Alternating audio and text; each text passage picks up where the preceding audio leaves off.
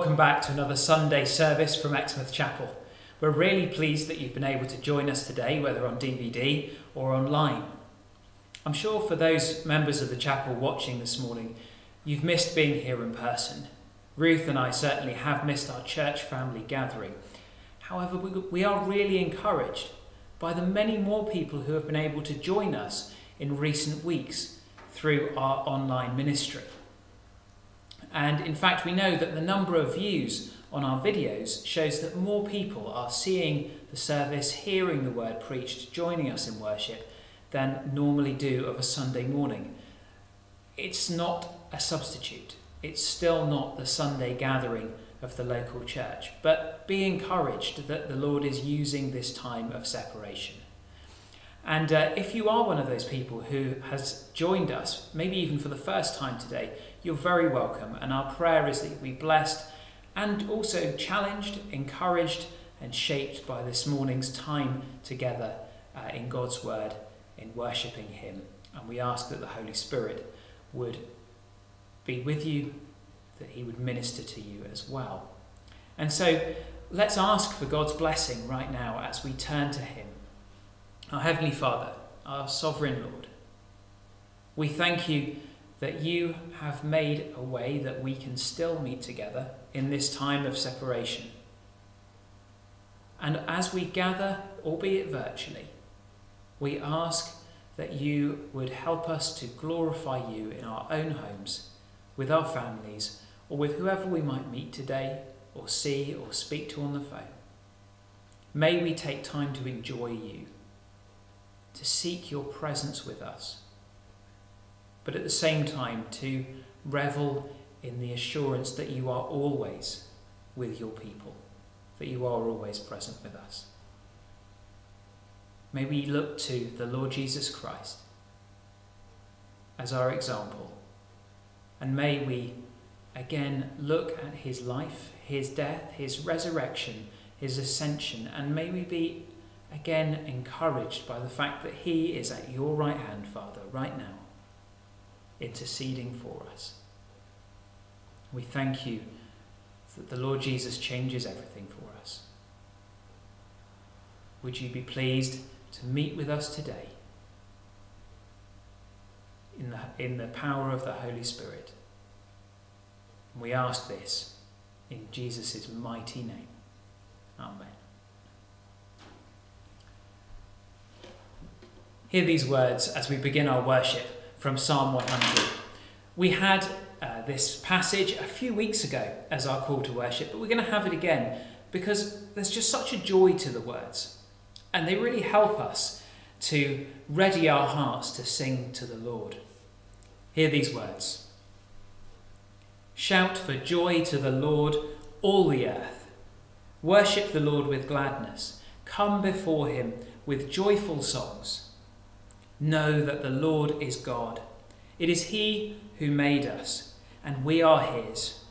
We are his people, the sheep of his pasture.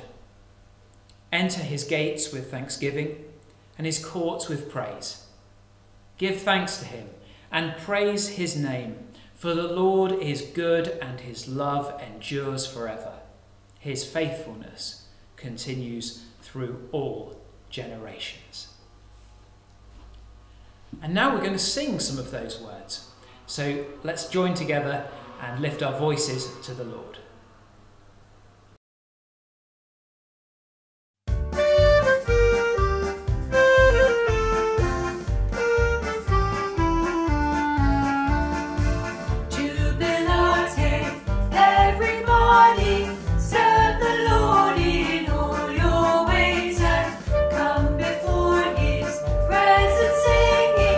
Enter now his courts with praise.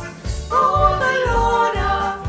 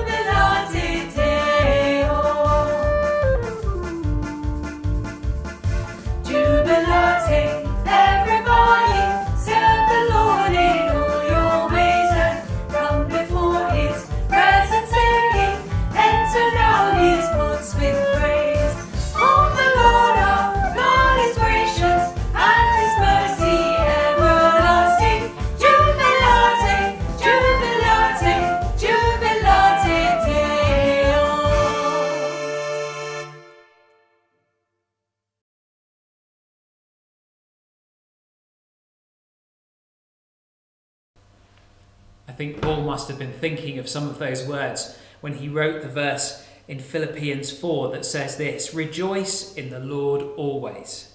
I will say it again, rejoice." You know, we always live in the day that the Lord has made, whatever it has in store for us. Now, perhaps while you're getting your breath back, I'll just give you some notices. First of all, a reminder that our missionary updates are being posted onto YouTube. There are 2 of them at the moment. One is a roundup of prayer points from a range of missionaries who are often spoken of in our missionary prayer meetings. And so please do check that one out and just make a list of the prayer points perhaps for yourself. And also please do add to our prayer points as well ahead of the next one. Please, if you have an update, do let us know. The second one is slightly different. It's a little bit longer. It's an interview with Lucas Fernandez Paz. And that name might not mean too much to you at this point, but Lucas is coming to work for Word of Life UK. And Word of Life UK are an organisation that we've supported here at the chapel for many, many years. You'll know possibly Dave Kelso and his wife Sherry, who used to come down and do youth ministry here, and Dave used to preach. Dave and Sherry are now directing their ministry entirely at their local church, and so they've left Word of Life, and Dave's replacement is at the moment going to be a man called Lucas, as I mentioned. And Lucas and I caught up on Zoom earlier in the week, and it was really good to catch up with him. He's a really encouraging guy. He's really on fire for the Lord, and he's a real encouragement when it comes to evangelism and to prayer. So please do have a look at that interview and pray for Lucas as he comes to the UK as soon as lockdown permits, and his wife Evelyn. They're, I think, still awaiting the arrival of their second child, so please do pray for them, and please do catch up with the interview. Also, just a reminder to pray for the young people. They're still meeting on a Friday night, and we're also looking at how we can possibly put on a youth alpha on a Wednesday night that allows them to respond a little bit more, maybe using some kind of video tool. So do pray for plans for that, and also pray for our evangelism as a church, even at this time, as to whether we do something like that for adults as well. Finally, I would just encourage you once again to send in any specific prayer points that you have, and to remember also that the prayer chain is still available. Thank you to those who use the prayer chain. It's really good to be able to pray intelligently for people, and I think it's been really important in recent days and weeks for a number of people. So please do don't be backwards in coming forwards with your prayer requests. We'd love to pray for you as well. We're going to sing a new song now, and it's one that Ruth and I picked up at a conference back in January, and we've wanted to share it with you. Ostensibly it's a children's song, but actually it has real relevance to anybody going through perhaps difficult times of any sort. It's called Jesus Strong and Kind by Colin Buchanan, and I think many of you are going to love this one. It's very simple to pick up, and it's not really for children. It's for anyone who needs it. And so we pray that it's a blessing to you as you learn to sing it.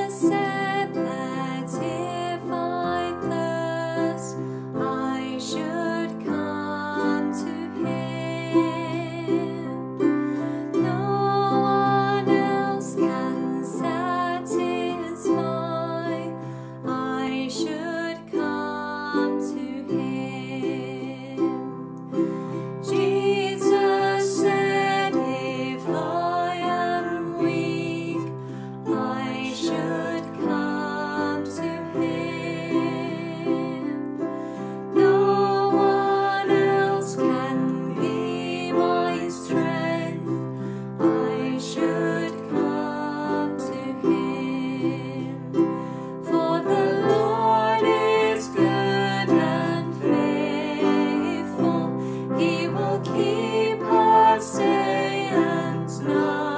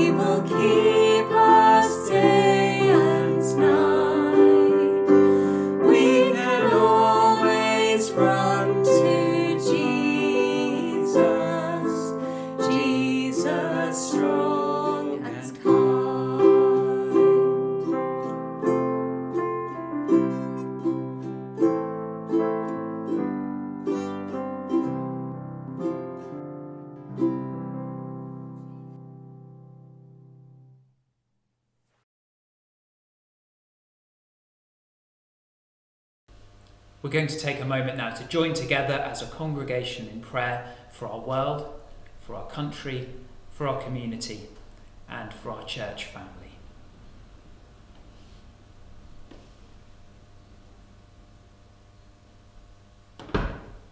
Our God, holy and awesome, who seeks to dwell with us, we thank you for who you are. We thank you for your perfect nature.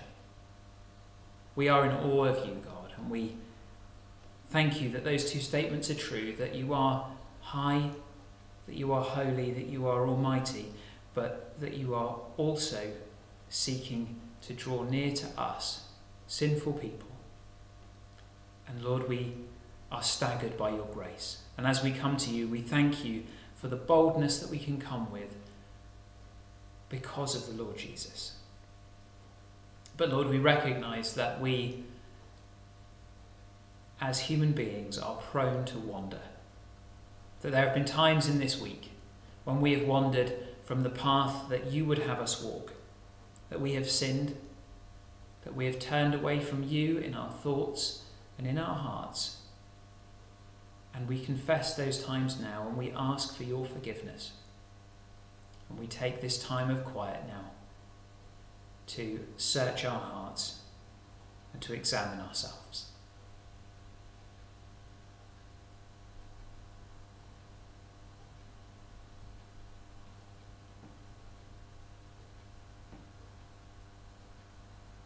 And our Lord, we thank you that you give us assurance, despite the fact that we don't deserve it, that if we confess our sins, you are faithful and you are just, and you will forgive us and purify us from all unrighteousness.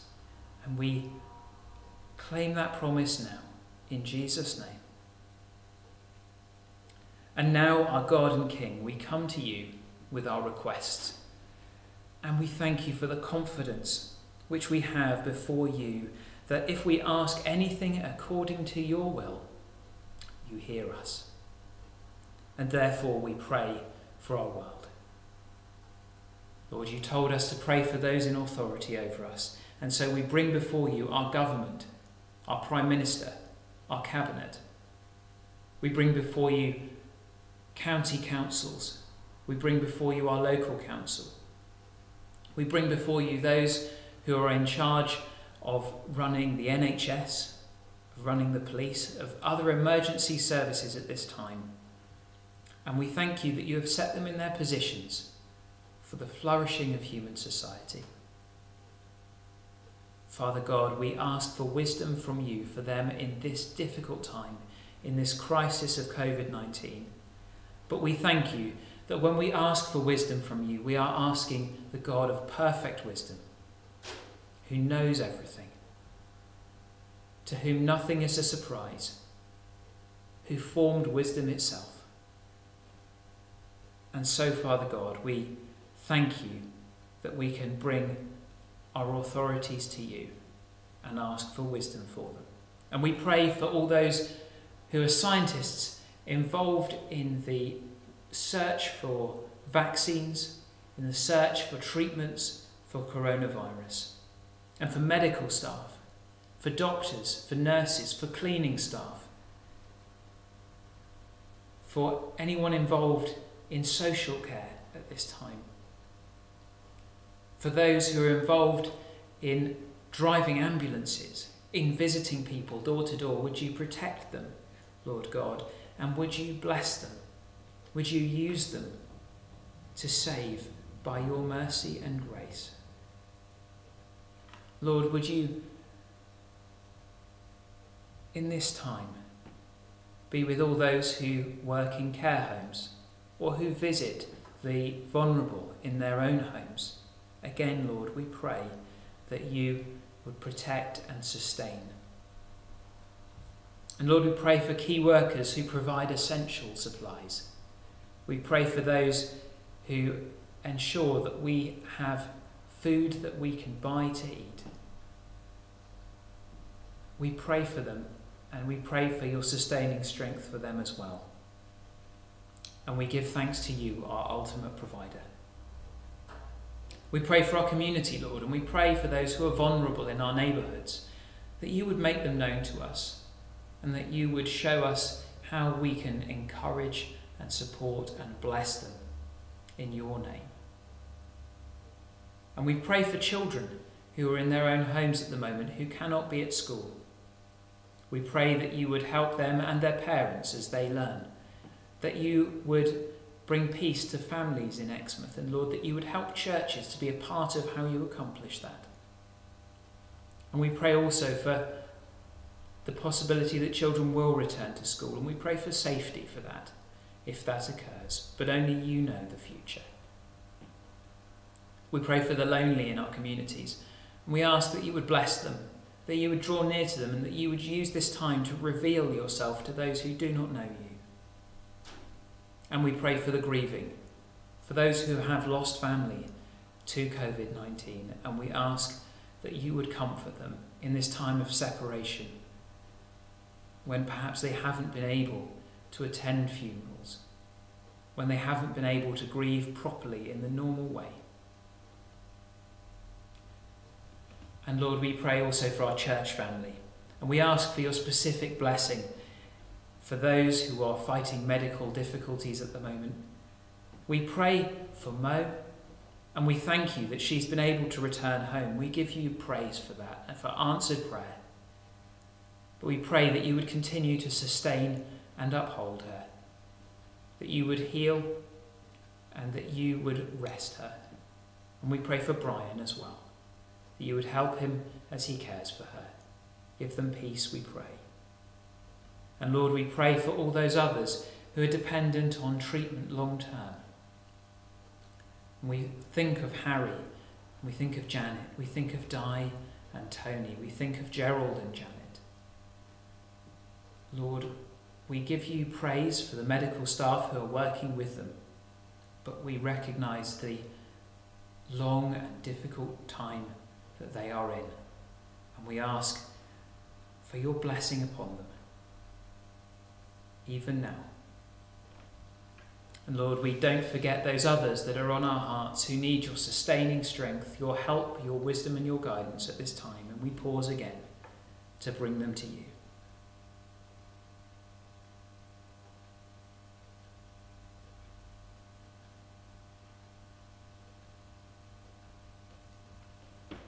And so, Lord, we pray for our church, that we would be making disciples, but that, Lord, we would be open to being discipled ourselves.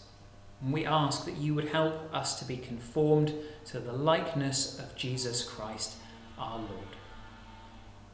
Help us to consider others above ourselves. Help us to be humble. Help us to be gracious and kind. May we fix our eyes upon him, the author and perfecter of our faith. And we ask that in your mercy you would help us to run the race that you have set before us. We ask this in Jesus' name. Amen.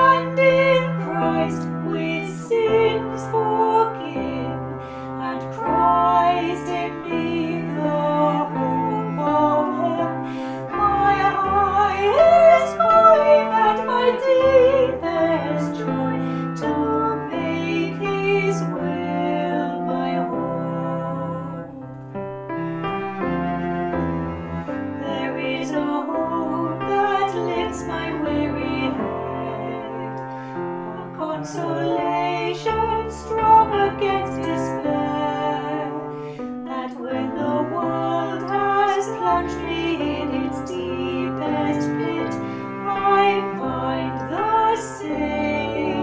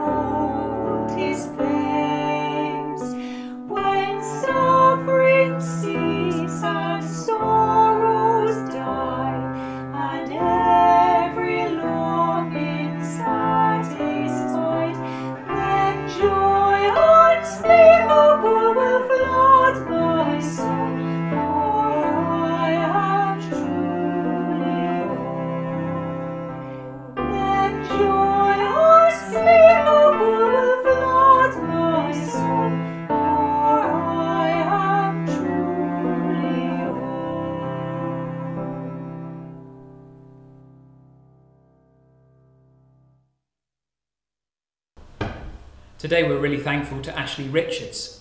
Ashley is one of our visiting speakers who often comes to the chapel to preach. And before lockdown, he was due to come as part of our series in the life of Abraham and to share with us. But obviously lockdown changed our plans a little bit. However, not dissuaded or foiled by such trivialities, Ash got in touch to ask if he could be of any help in delivering some of the online ministry, and we took him up on that. We're really thankful for his offer and we really appreciate it. And so Ash is going to be sharing with us this morning via the wonders of video, and he's going to be preaching on Genesis 15. You'll remember that last week we looked at Abraham at the end of Genesis 14 and his choice of 2 kings, and Ash is going to take us on now into chapter 15 and the promise that God makes to Abraham. So if you have your Bible with you, please do open it to Genesis chapter 15 so that you can follow along. Good morning, everyone. It's great to be with you. Thank you for the opportunity to share God's word with you this morning. Before we get into the scriptures together, I want to recommend a book to you. It's called The Beginning of Wisdom. You can see it on screen now. It's a book written by a man called Leon Kass, a Jewish theologian. It's arguably the most comprehensive commentary written on Genesis today, and it's also written in a Jewish perspective. It's a book that fascinates me and has helped me immensely in my preparation this morning. You see, the story of Abraham is one of the big stories in the book of Genesis. Abraham is a man who I enjoy his story immensely. He's a man who fascinates me. I, like many people, have a list of questions I'm going to ask when I get to heaven. I want to ask Abram these questions. What made you go when God told you? What was your reason for saying yes? What made you trust a God you seemingly didn't know so much about? Before we get into Genesis, I want to read from Paul's summary of Abram's life in Romans 4, and he says this: "For what does the scripture say? Abram believed God, and it was counted to him as righteousness. He believed in him, and he trusted him." Abram is mentioned 60 times in the New Testament. He has a huge part to play across Scripture. He is lifted in the Hall of Fame in Hebrews 11. Yet what we have in our passage this morning is a very real reminder that Abram was human. And like all of us, from time to time, we need reminding of God's promise. And Abram needed reminding of God's promise. Yet the Lord reminded him of this promise in a very real and a very visual way. So let's read together then from Genesis chapter 15. We're going to read the 21 verses together. So Genesis chapter 15, and as you'll see, it is on screen. After these things, the word of the Lord came to Abram in a vision. "Fear not, Abram, I am your shield, and your reward shall be very great." But Abram said, "O Lord, what will you give me? For I continue childless, and the heir of my house is Eleazar of Damascus." And Abram said, "Behold, you have given me no offspring, and a member of my own household will be my heir." And behold, the word of the Lord came to him, "This man shall not be your heir, your very own son shall be your heir." And he brought him outside and said, "Look towards heaven, and number the stars if you are able to number them." Then he said to him, "So shall your offspring be." And he believed the Lord, and it was counted to him as righteousness. And he said to him, "I am the Lord who brought you out of Ur of the Chaldeans to give you this land to possess." But he said, "O Lord God, how am I to know that I shall possess it?"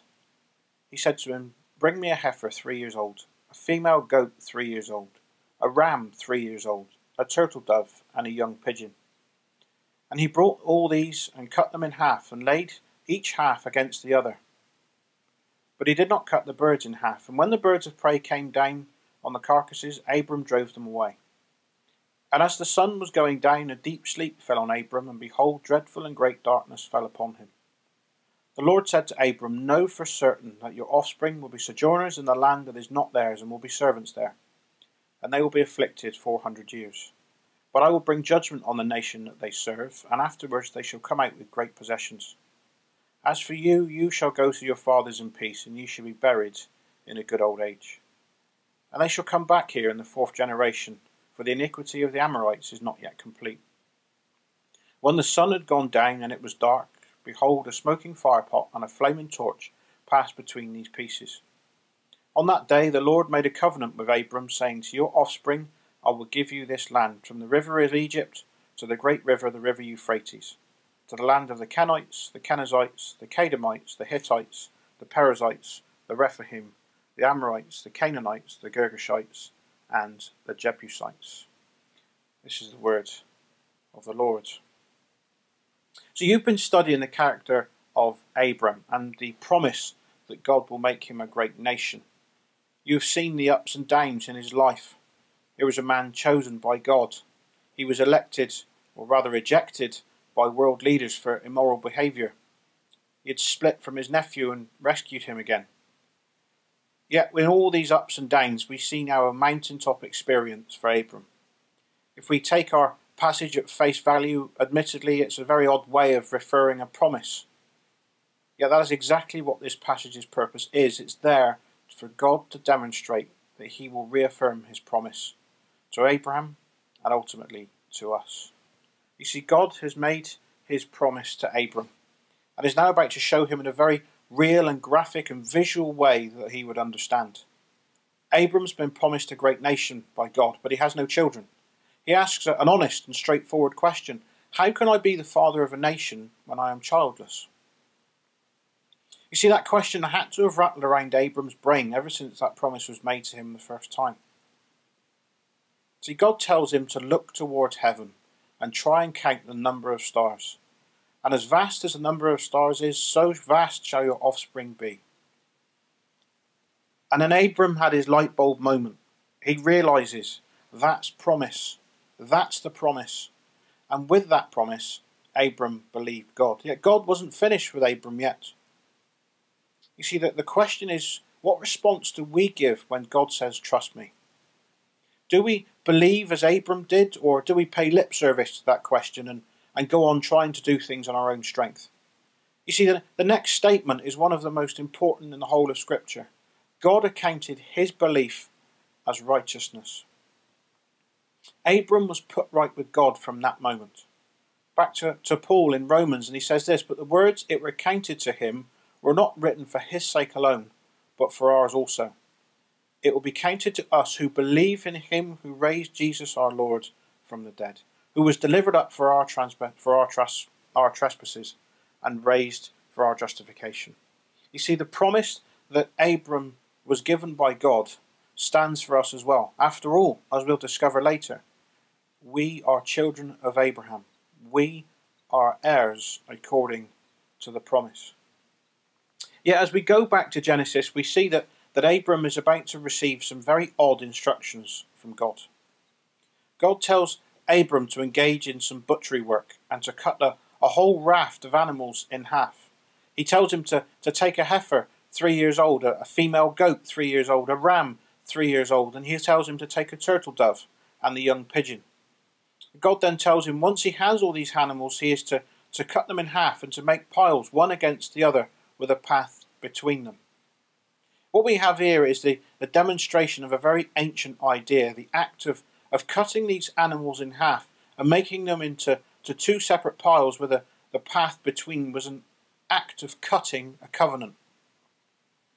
Let's say that you and I are going to do some form of deal. Let's say that you decide to sell me something. We agree a price. We have a verbal contract. To seal the deal, the two parties involved in this case would walk between the animals and the deal was sealed. What they were saying to each other was this: if the deal was broken, then whoever broke that covenant would be treated like the animals. Just as Jeremiah explains in chapter 34 of his prophecy. And it says this: and the men who transgressed my covenant and did not keep the terms of the covenant that they made before me, I will make them like the calf that they cut in two and passed between its parts. You see, in Jeremiah, God was angry with the people who had not kept his covenant, and he promised that he would deal with them in the same way as they had dealt with the animal. You see, that shouldn't surprise us. We know that God is a righteous judge who is holy and will not have sin in his presence. So it shouldn't surprise us that God will deal with his people who do not heed his words. You see, in Genesis, however, and particularly this chapter in chapter 15, we're about to get a glimpse at a characteristic of God that, shall we say, we're a bit more comfortable with. We are about to get a glimpse of God's promise to us, a promise to encourage us and to give us hope. So Abram obliges, and after his afternoon's butchery work, he falls into a deep sleep, and God affirms his promise. God tells Abram all that is to happen to his descendants. What God was about to do now was give Abram something that we all need from time to time. An event that strengthens our confidence in God. You see, the trick that Satan pulls to shake our confidence in God is to question his word to us. He did it in the garden. He asked Eve, what, did God really say that? When our confidence in God fails, we can be away from him. Abram needed an event to restore confidence in God. You see, there are times in our lives when we need events to draw confidence in God, and God gives them to us. We have these mountaintop experiences just like Abram did. And yet we read about these events in Scripture where God would remind his people that he is their God. We are his children, and it is his promise to us. You see, to really understand this passage, we need to understand that the word covenant has two meanings. The first, and something that is probably more widely known, is an agreement. Think of the context of the covenant Jesus talked about when he called the cup in communion, the cup of the new covenant, in my blood. It was an agreement between us and God that if we believed in Christ, then we would have our reward in the next life. You see, the other meaning of the word covenant is a legal term. And the vast majority of us, if we're honest, find reading legal language as about as exciting as watching paint dry. We will happily tick any terms and conditions box without reading a single word. Legal language, by design, is boring, with one exception. That is, if the legal language is on a document that starts with the words last will and testament. That, friends, is a document that will make us sit up and take notice, particularly if our name is mentioned as a beneficiary. Then we are interested in legal language. Then we are interested. And see, that's its second meaning of the word covenant, and it's that meaning that underpins what is happening between Abram and God. Look at verse 17, it will appear on screen. When the sun had gone down, God himself appeared as a smoking fireplot and a flaming torch, and these things passed between the pieces. You see, God had made the covenant with Abram. Abram had nothing to do with it. God passed between the pieces while Abram was sound asleep. God had made the agreement. God had made the promise. I mentioned a last will and a testament. And if you were fortunate enough to be left something in my will, you would have done nothing to earn it. This is what God is doing by showing Abram this vision. It is God saying, I will make this covenant with you. You don't have to do anything other than trust me. It is all on me. You see, God has made the same promise for those of us who are Christians. For you to have a relationship with me, the Creator God, all you have to do is trust in my Son Jesus. You see, you don't have to do anything other than that. Trust in Christ. I have done it for you. I have walked between the pieces. I have done it in my Son Jesus' death on the cross. Hebrews 8 says this. The writer is in the middle of discussing and showing God's covenants, and he writes these words for us in verse 12. For I will be merciful towards their iniquities, and I will remember their sins no more. That is God's promise to us as people who trust him. You see, to quote John Lennox, our security lies in the new covenant made on the cross, where God fulfilled the conditions, and what we have to do is trust him. You see, this event between Abram and God was used by God to give Abram the thing that I said earlier that we all need from time to time. It was an event that gave Abram confidence in God. It gave Abram confidence in God because God has never broken a promise. And it can give us confidence in the fact that God has sent his only Son to deal with our sin. And as a result, we will one day be in heaven with him in the good of that promise. God has committed himself to Abram, and Abram had to trust God. Abram trusted in God and believed him. He took him at his word. Do we? We here who sit in the promise, we here who are beneficiaries of God's grace, we here who are beneficiaries of God's mercy, do we really trust that God has done it for us? You see, if we are Christ's, then we are Abram's offspring. We are heirs according to the promise that I said earlier on. You see, the inheritance that we get from God is an inheritance that will neither spoil nor fade. It is a home in glory, a home for God for eternity. It's the fact that Jesus said, I go to prepare a place for you. And if I go to prepare a place for you, then one day I will return to take you to be where I am. That's the promise from God. That's the promise that was made at the covenant of the cross. Like Abraham, from time to time we ask the Lord, I am sure, how am I to know? How am I to know that your promise is true? Take heart in this. The Lord has never broken a promise. He is a God we can trust with the most precious thing we have, our lives and our very existence. You see, God gives Abram a glimpse of what would happen to the nation that would come from Abraham. God tells him that they would be sojourners in the land that they would inherit, but only after years of slavery. That is a huge promise for a man who up until this point is childless. In his word we are promised huge things, that we, just like Abram, have to believe what God says when he promises them to us. He has made the promise. He walked between the pieces. He has done it for us. Leon Cass, in the book I mentioned earlier, put it this way: Abram's fame and the rest of God's promises will not be so much won as bestowed. A gift of providence to which the Lord here pledges himself unconditionally. We can easily take that statement and apply it to our lives. We have not won our salvation. Our salvation has been bestowed upon us. Behold what manner of love the Father has bestowed upon us, that we should be called the children of God. You see, Abram's continuing trust in God is based on his belief that God is just and will keep his promises. The basis of the gospel is this, that God has done something and will do something about it, and all we have to do is receive, and we do not earn it. You see, Abram is given assurance and certainty by God. And as we live in a world that is uncertain and unassured, we can have assurance and certainty in God, just like Abraham. So as I close, I do so with verse 15. Abram is promised this: you shall go to your fathers. You see, this is a circumlocution used by God to mean death. And yet in this context, it is used by God to mean ongoing life. Abram would go to the Father's side as a man who trusted God. We are a people who will go to see the Father face to face as a people who trusted God. The life that we have with Jesus, life eternal, that is his promise.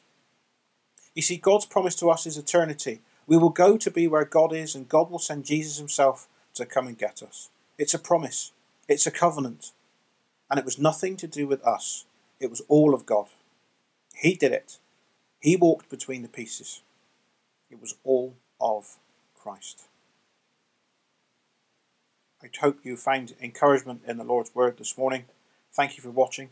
I hope you are encouraged and to trust God and to find assurance in him, just as Abram did.